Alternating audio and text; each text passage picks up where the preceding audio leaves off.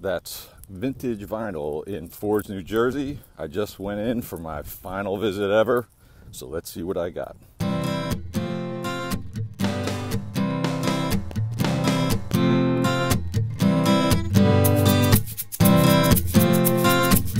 Greetings, y'all. Today we are doing a little bit of a sad episode, but at the same time a little bit of a celebratory episode.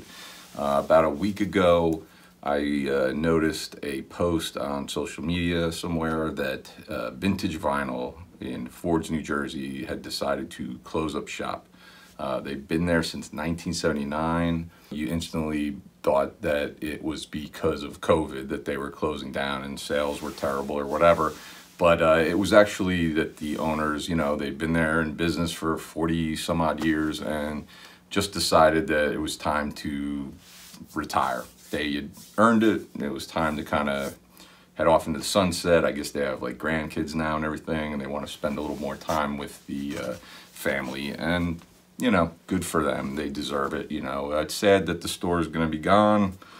I'd go there every now and then. It's a bit of a haul for me, but I'd still, visit it every couple of years, and always found some good stuff there. They usually have a really good selection. They used to have a lot of like in-store appearances and stuff, different bands. I know one of my favorite bands, Sahara Hot Nights, played there. Feelies, Cheap Trick, all these different bands had graced their stage there for in-store appearances. So it's kind of sad to see them go. Like, it's sad to see any record store go, but at least, on a positive note, they're sort of leaving on their terms. So when I saw that, I decided to, I called up my buddy Owen the Giant, and we took one last visit up there. They were having a sale to get rid of stuff, 30% off everything in the store. Used CDs were like buy two, get one free.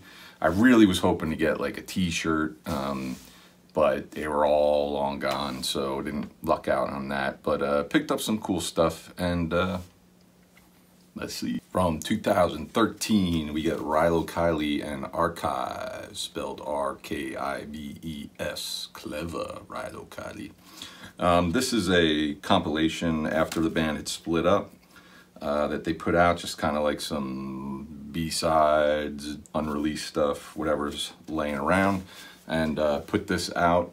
I really like Rilo Kiley. I got into them, I guess, when they put out their album More Adventurous. I heard some tunes from that and picked it up, and then subsequently picked up their older stuff and really liked it.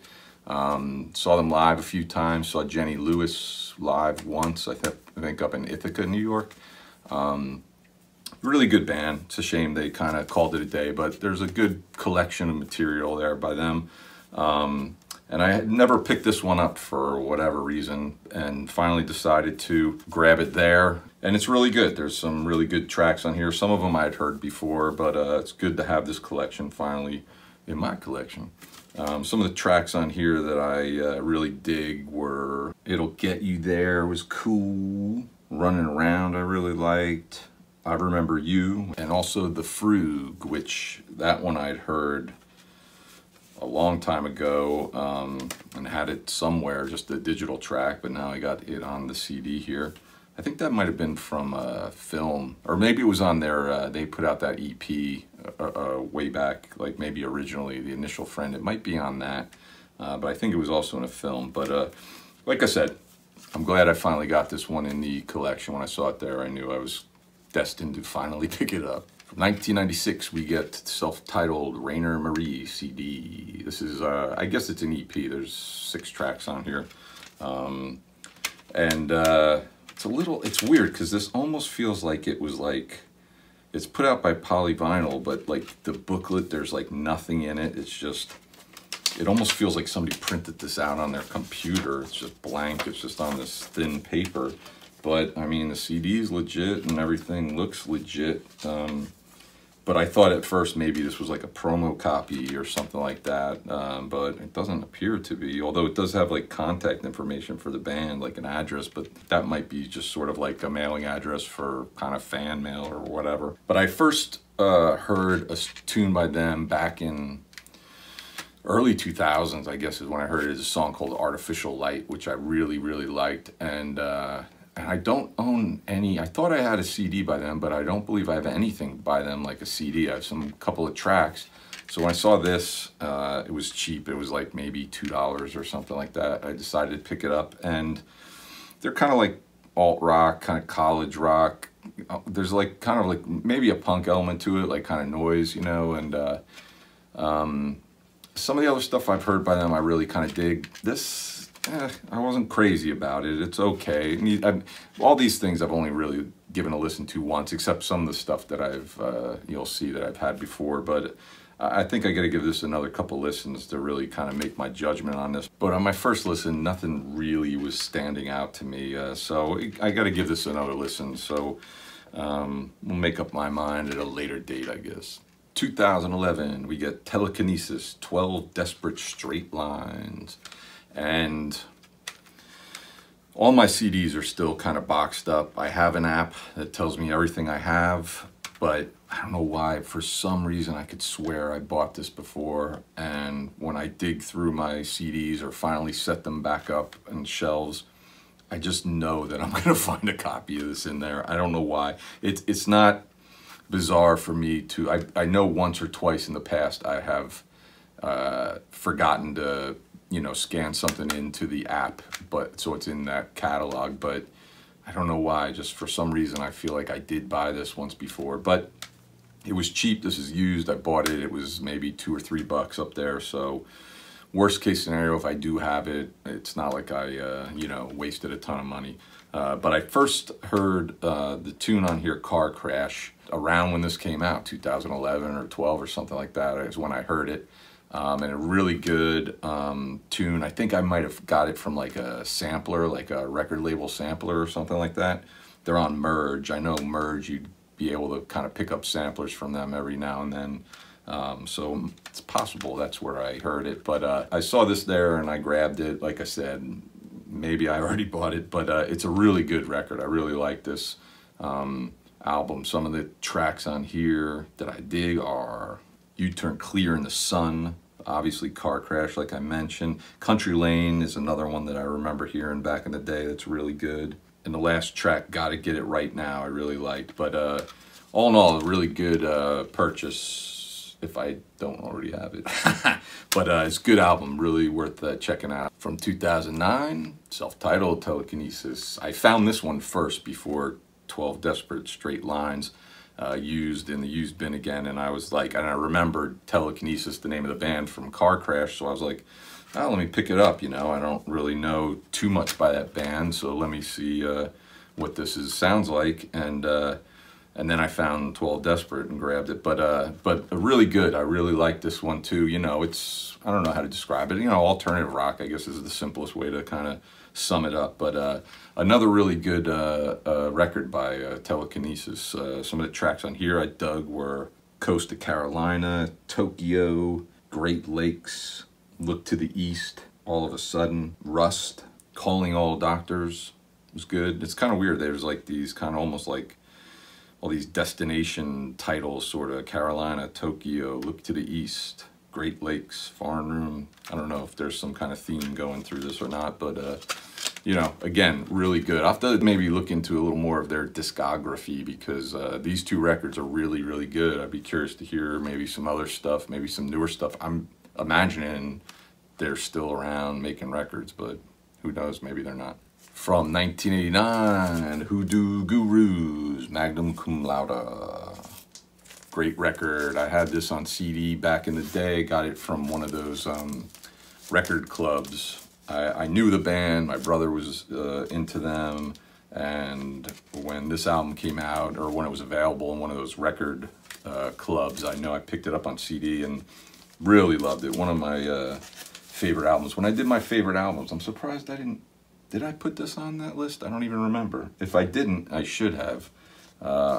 In reference to my 4 top 20 of all time album videos that you can go watch now if you like, or finish watching this one, then go watch them. But I've been looking for this on vinyl for a while now, and I saw it there at Vintage Vinyl, and I don't remember what it ended up being with the 30% off. It's used, but with the 30% off, I think I got it for $8 or $9, which is not bad, you know. And it's a cutout, which kind of bums me out, but you know, a couple of years ago that I probably would have passed on that, but now I kind of don't care that much. It's in really good condition otherwise. All the I mean, this whole album I love. It's regular vinyl here. Let me put this up here for a minute. Some of the tracks on here, Come Anytime, Another World, those were kind of like singles. Axe Grinder, All the Way is really good. Should have been a single if it wasn't. Baby Can Dance, kind of a little slower tune. It's really good. Where's That Hit? Death in the Afternoon. Really good record. I think it's got some stuff in there, no lyrics, just kind of all the info. But just a great, great record. And then after this, they kind of, like when I got this, I got really into them and picked up some of their earlier stuff. But then the records after this kind of just, they weren't as good. Like, I don't know, I was a little disappointed with some of them. There'd be like a couple of tracks that were okay, like 2 or 3 songs that were pretty good, but then the rest of it I was kind of lukewarm on. I don't know, but I don't know if they put out a new record just recently or they're working on a new record recently, but I don't know. I'd be curious to kind of check out something new by them, see what it sounds like. But good record. Hoodoo Gurus, you should really dig into some of their stuff. This is a great place to start. 2003, we get the Ponies, Laced with Romance. Back when I worked at Broadway Video in like the mid-2000s, a friend of mine I worked with there gave me a copy that's like a burned copy. And it's like kind of punk music, I guess you'd call it. And I really liked it, and just never, sometimes, you know, if I really liked the record, I would go and buy like an actual physical copy of my own, but just never really got around to it. I don't think they're around anymore. I think they split up ultimately. Maybe had like 2 more records or something like that. But when I saw this there, and it was in the used section, I got it really cheap, or maybe for free. And decided to grab it, and it's really good. I hadn't listened to this in probably, what, 15 years or something like that. I don't think I've listened to it since, you know, back then, mid-2000s or whatever, but it reminded me how much I really like this. Some of the tracks on here I dig are Let's Kill Ourselves, 10 Fingers, 11 Toes is another good one, Trouble's good, Chemical Imbalance I really liked. So yeah, I want to, you know, give it a few more listens and maybe dig up their next record. I'm pretty sure I think this is their debut, so maybe I'll pick up the next record and see what that sounds like. 2010, we get Rah Rah Riot and The Orchard. And here is the blunder of the week, or whatever you want to call it. I bought this when it came out. The previous record to this, The Rum Line, I loved that record, saw them live a couple of times, supporting that record, thought it was great. Recently, if you saw my video when I was in Alaska at Obsession Records, you'll see I bought the 10th anniversary on the vinyl of that. And I had this when it came out, and I was really disappointed. I really didn't like it. Like, I don't think there was a single song on here that really caught my ear. I was so disappointed with it. And then I just kind of, I got rid of it, I sold it, I kind of forgot about the band. I'd hear like a single here and there that were okay.